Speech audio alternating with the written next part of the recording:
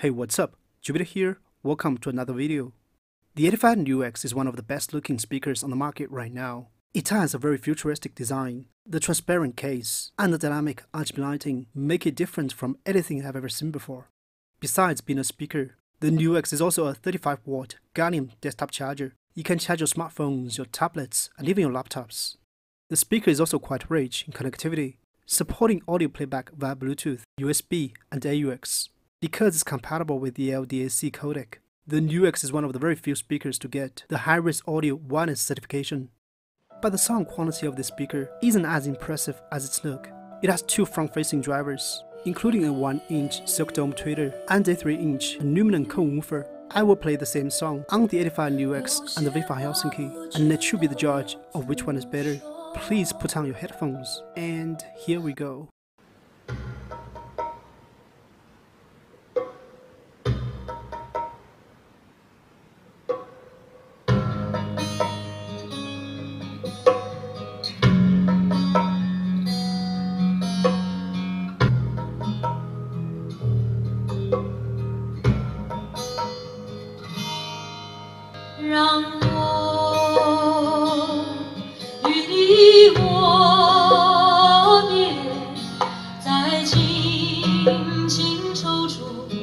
我的手，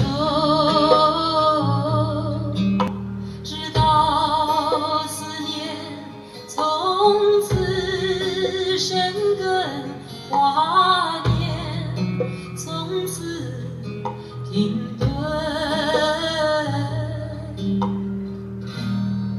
热泪在心中汇成河流，热泪在心中汇成河流。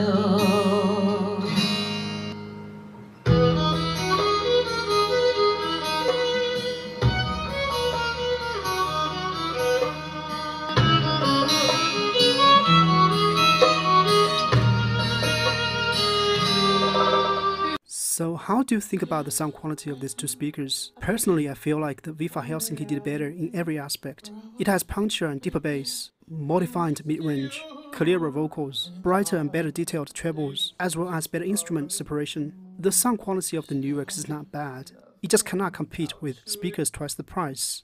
Still, the Edifier UX is one of my favorite products from a Chinese tech brand in recent years. It completely redefines what a desktop speaker could look like, and how much functionalities you could put into it. If you are someone who loves innovations, you will have fun with this one. Okay, that's all for this video. Hope to see you in the next one. Peace out.